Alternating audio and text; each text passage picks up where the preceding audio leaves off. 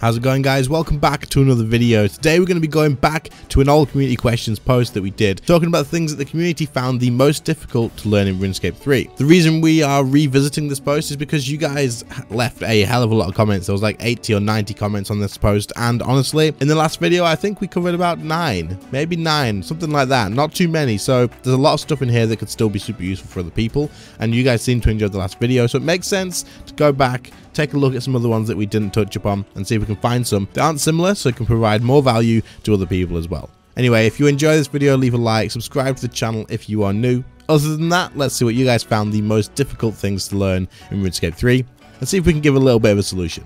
Let's go. So our first comment says, the hardest thing for me was learning to multitask in full manual. When I was learning, I would spam my eating keys and stand there auto-attacking until I was healthy. This is actually not like too unfamiliar from myself, honestly. I used to do the same when I first started full manual. I would be focusing on other things too much, and I would just be stood there waiting for things to happen while my character just auto-attacking, sending out like random air surges or something like that. I don't know, it was definitely a more difficult thing to learn. However, it is absolutely worth learning full manual if you are willing to do so. If you're not willing to do so, like if you think, I'm not going to enjoy that, it's not for me, then just don't do it. Obviously, you can get away without it. You don't need to learn it. But if you are like looking to learn it and you've decided, all right, I'm going to try it, but you feel like you're struggling with it, don't stress too much. Trust me, it will come with time. Start off places like at the dummies and stuff, and then start off at like Vindicta, move your way back up the PVM ladder, so Vindicta, then Hellweir, and then go to like Araxor, then next, and just move your way up and just take your time. Arc Glacier as well. In fact, the Arc Glacier will probably be one of the best places to practice full manual at, so maybe give that a try. But honestly, the main thing is just going to be making sure your keybinds are in a place that makes sense to you and are comfortable for you to reach, and then from there on, it's just going to be practice. It'll take some time, but for the people in the same situation as this, you'll definitely get there. The next comment says, keeping track of everything on the screen. Overload, health, adrenaline, prayer, ability cooldowns, all while trying to watch for mechanics and prayer flicks. I unlocked tier 95 prayers but refused to use them since they drain my prayer too fast, giving me more to worry about. So this comment does actually kind of paint a good picture of how busy PVM is in RuneScape. So there's a lot to think about, there's a lot to be paying attention to, and like he says, keeping track of everything on the screen, being like all the things mentioned, but there's so much more as well. Like he mentions while trying to watch mechanics and prayer flicks and stuff, and that's part of it too, like you're constantly checking that stuff. And then when you throw in things like floor ticking or magic, or when you need to be stood in a specific place or like a certain location and positioning is really important, there's a hell of a lot to pay attention to, and there's definitely more as well. But there are actually some things you can do to help reduce these things that you need to manage and just sort of bring them down a little bit. There's still going to be a lot to think about, but you can definitely help reduce it a little bit. So you said that you unlocked the tier 95 prayers, but you didn't really use them because it drained your prayer too fast. I imagine that you mean by this is your prayer was dropping through fights and you were getting stressed out about it, like, oh, I just got to constantly watch my prayer as well, and this is something else. So what you can do is, especially now, you could use like the penance powders. The penance powders would help keep that up, as when you do take damage, it will actually increase your prayer points. But also, you can use the prayer renewal potions, the super prayer renewals, which I'm assuming you probably did use, but for anyone who hasn't, you can use those as well, which will reduce the drain rate of your actual prayer points too. So you do kind of give yourself a longer time between having to check your actual prayer points. And then you could use incense sticks in longer fights. So if you were doing a boss fight that was about 5 to 6 minutes long and you had to keep using your overload again and you're worried that it's going to run out, you could use incense sticks to help boost the overload timer over 7 minutes, and that way you get that longer time to actually pay attention to it. And once you've drunk that dose at the beginning of the fight, you likely won't need to worry about it again until you bank, and then you can just reset that whole thing. So that sort of thing helps as well. And then of course, a lot of the other stuff is going to be coming from basically just practice and experience, and you will get there. Just keep trying with it, and trust me, the more you do it, the more it becomes second nature, and then eventually you'll be drinking those prayer potions without even thinking about it. Like if you do 1,000 next kills, you know by ice phase you need to start drinking prayer potions because your prayer is going to have dropped. So you kind of get in a rhythm of it and you know when it's going to drop, so you just automatically press that button. The next comment comes from Ardachi, maybe? I've been trying to learn better DPS and thought I did a good job, but then I watched advanced PVM guides for bosses and feel like I'd never be able to do what they do. I can kill Raksha in 5 minutes, for example, and they do it in 2:30 with melee. Okay, so with this one, first of all, it sounds like for these advanced boss guys that you're watching, you're watching like either, I don't know, Evil Lucario doing Raksha and getting 230 kills, or you're watching like the RS guy blast through some kills in some certain places, or like base tank or something, like someone who has ridiculously good experience in PvM. Now, the thing with this is they have ridiculously good experience in PvM. You said you've been trying to learn better DPS, right? So you're trying to learn, you're learning. Don't put yourself in the same shoes as them. They are not learning anymore. They are pushing themselves on getting better personal records and just being faster, and just like they're still learning tiny little things, but they're not learning the sort of things that you're learning. You're learning the basics, you're learning getting into bossing, you're learning how to push your DPS a little bit better and getting a good foundation, right? You're trying to figure out what to do, and you're at new bosses.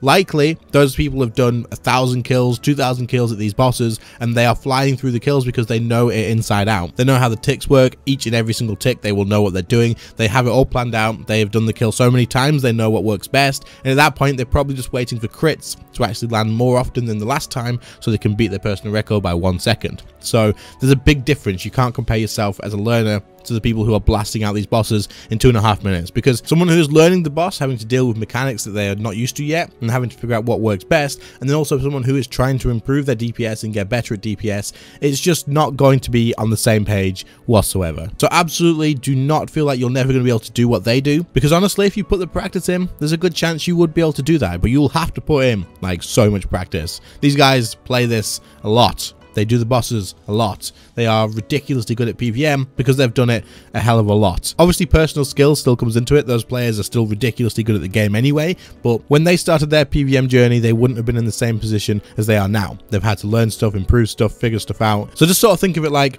you're sort of at the beginning of that as well. And yes, you may never reach to a 230 Rapture kill, but that doesn't mean you can't get a sub 3 minutes, like a 259 or something like that. You will absolutely push yourself and improve. Just keep at it.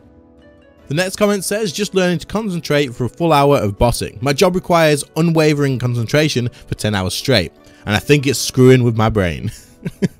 Okay, so a lot of people are going to be like this. They're not going to be able to go to a boss and sit there for the full hour and be like, ugh, you know what, I'm 30-40 minutes in and I just cannot be bothered doing another Glacial kill. But there's an idea that I did recently that may be able to help you with this, and that is, if you cannot do a full hour of bossing, you get bored by the time you're halfway through, 20 minutes in, or you just change your mind and go, nah, I'm not feeling that, then maybe it's time to try a new way to PvM. And that is a video that I did recently where I just basically set up an aura for a full hour and sacked off the idea that you use that aura at the same boss for a full hour. You don't have to do a full hour of the same boss. You don't have to do an hour of Fracture and then an hour of ED3, then an hour of Karapak. You can absolutely do 3 kills at Fracture, then swap to Karapak and do 3 kills there, or do 1 kill, and then if you're not feeling it, just swap to another boss. If you are using a combat style that can work in many places, which most of them can work in most places anyway, you just can't use like magic at next, for example, in an efficient way. But if you're using magic and you have the maniacal aura active for an hour, you could absolutely just do Karapak for a few kills, do Ratchet for a few kills, go to the Outglacial, do a couple of kills, do the Ambassador for 1 kill. Like, you don't have to stick to that one boss for a full hour. So maybe give this a shot, because this could help you out on your focus. If you're unfocused, maybe it's because you're bored. Maybe that's what it is. If you aren't enjoying a boss for a full hour, give up on it. Change to something else. Do something you think you'll enjoy, and just mix it up. Keeping the change of scenery around can definitely be something that is helpful. I found that couple of hours that I did this for on stream like a hell of a lot of fun. It was so fun. I didn't get bored at all. So I recommend some people try this out if you find that you struggle to just sit down and do a full hour of a boss just because you have an aura active. Anyone that does try this, let me know in the comments. Has it improved anything? Has it helped? I'll be interested in finding out about this. Our next comment says, the hardest thing for me was to not be afraid to spend money. This is probably one I see quite often. People are terrified to spend their big cash stack because they've just earned it. This is especially people who have never had a ton of money before. They get a big drop, they're like, oh my god, I've just got a great ricochet, 1.6 mil. I'm going to spend like 300 mil of it and then hang on to the rest just in case. Why? Why are you hanging on to the rest? What do you mean just in case? Just in case what? Freaking spend it. Upgrade your gear. If you're someone who's just got your big first drop and... first big drop maybe. If you've just got your first big drop and you just made a ton of money and you've just doubled your bank, tripled your bank, whatever it is, upgrade your gear, upgrade whatever you want to upgrade. If you're working on PvM, then you should focus on doing your PvM stuff. If you normally do skilling and you were just happening to do a bit of PvM with a friend, then invest it in your skills and stuff. Spend that money and improve your account. There's a reason that you should do that, and it's because if you do upgrade gear, you'll get faster kills, easier kills, less stress in the future, and also when you upgrade your gear, things like your armor and stuff like that, or getting more DPS, you end up actually spending less GP normally, unless you buy a staff of armadillo, in which case you end up spending more and it just drains your freaking money pouch, and we'll talk about that in a different video maybe. But normally if you do upgrade your gear, you increase your DPS, you go from what, a tier 85 weapon up to tier 92s, or maybe like even a tier 95 that's not a staff of armadillo. You normally do more damage, meaning that you will end up getting faster kills, making more money per hour. But also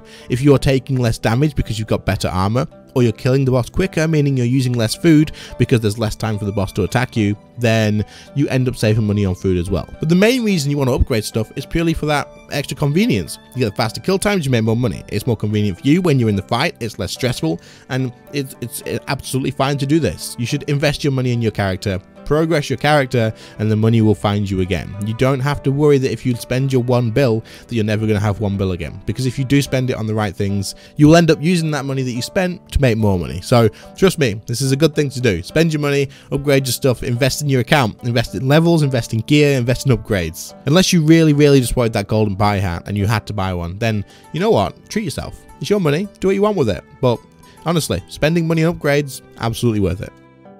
Alright, so our very last comment is kind of similar to the fourth comment that we did. I think it was the fourth, but it has a different slight focus, but I feel like it's going to be important to mention, and I kind of will try and lean a different way with it. We'll try. We'll see what happens. But this comment says, PVM. Honestly, seeing all these people solo like Telos and hard mode, whatever the new boss is, I can't spell the name. I assume this was like 2 months ago, so I'm thinking Zuck probably. And seeing them get like 30-second kills on Vindicta, I tried to do that and I end up dying a crap ton and get discouraged and quit for many months at a time. Okay, so first off, this is obviously going to be very similar to the last one in the way that the people that you're watching, people streaming it, the people doing YouTube on it, they're making those videos on it because one, they are good at it, they can do it, they want to show that they can do it, and they want to be the people, they want to racing for it, right? They're racing for the first kill at Zuck, or the only reason you would go to Vindicta to get a 30-second kill is to try and get a 30-second kill at Vindicta. They're not going to Vindicta because they really want to just farm the living crap out of it and everything. They're going to be banking almost every kill probably to get max adrenaline, doing whatever they can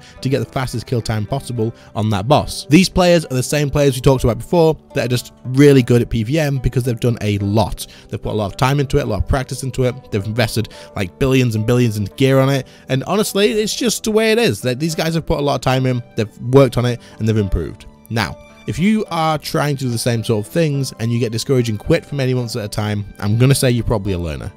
And it goes the same way as the last thing. You just need to put the time in and practice. But to bring this comment away from the other one that we sort of talked about, that's all done now. Like you know that these guys have done a hell of a lot of time, and if you haven't done that, then that's where the difference is. So don't compare yourself to that person, compete with yourself, and just try and improve yourself slowly over time. You'll get there. However, if you are not considering yourself a learner, if you think that you've been doing this for a while and you just don't seem to be improving, I can almost guarantee there'll be some things that you can improve on just by having someone else see what you are doing. Now, I don't mean this in a way of saying that you are bad at the game and you just need someone to tell you that you're rubbish and you need someone to say, yeah, you just need to do this, you're just missing out on this and that. What I am saying is, honestly, a lot of people are in the same situation. They think, I'm hitting a wall, I'm literally hitting a wall here, I'm doing the same as everybody else, I am just throwing myself at this boss, not getting anywhere, what the hell's going on? And then they'll take a break or they'll quit, and it's not good because they don't want to quit, they just don't feel like there's any point in playing. I've done quite a few videos not too long in the past where people have sent me their clips of a kill when they're in this situation. They feel like they are running against a wall and they're just not getting anywhere, and honestly, there's a few things that we can do to help them improve. Normally, those people come back to me about 2 hours later after the video or after I've sent them all the stuff in Discord and go, damn, just improved my kill time by about a minute or 2 minutes. What the hell? There was literally 2 things that have changed. There is usually something that's been missed. Now, I'm not saying you're missing that because you're not paying attention or you're not good enough. There's a good chance there's just so much stuff that you need to do for PVM that you're just missing one or two things. So if this person on this comment is still feeling like this, as this was an older post, or if anybody else is still feeling like the same sort of thing as well, feel free to send me a message on Discord. We can talk about it. We can get you to send me a clip. I can make a little video on it as well if you want me to, or not. It doesn't matter. If I don't make a video on it, I will still try and help you out if that's what you want, because I'm happy to try and spend a little bit of time if it helps you guys enjoy the game a bit more. So send me a message on Discord, ask people in your clan if you're missing anything, send presets to people, and just take another look, because good chance is there's something either in your preset, or if you're watching a video of the kill, there's probably some things that we can just mention, oh, maybe you should try this, or maybe you should try that, and you will get there. Trust me. It's usually like the first bit where you've just done more practice, more time, but if there's something that you're just missing, then you're going to be throwing yourself at a wall and putting yourself at a disadvantage. So maybe give that a consideration.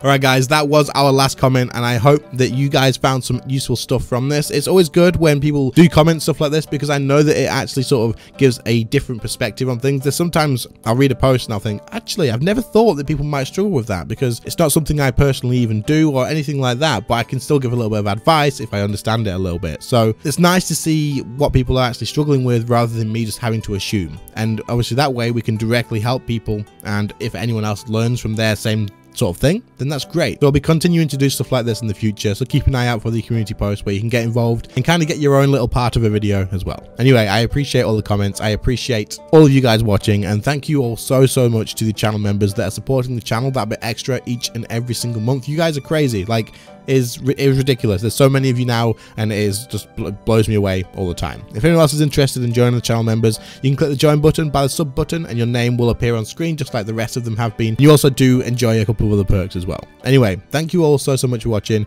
I really appreciate it, and I'll see you all in the next one. See you later, guys.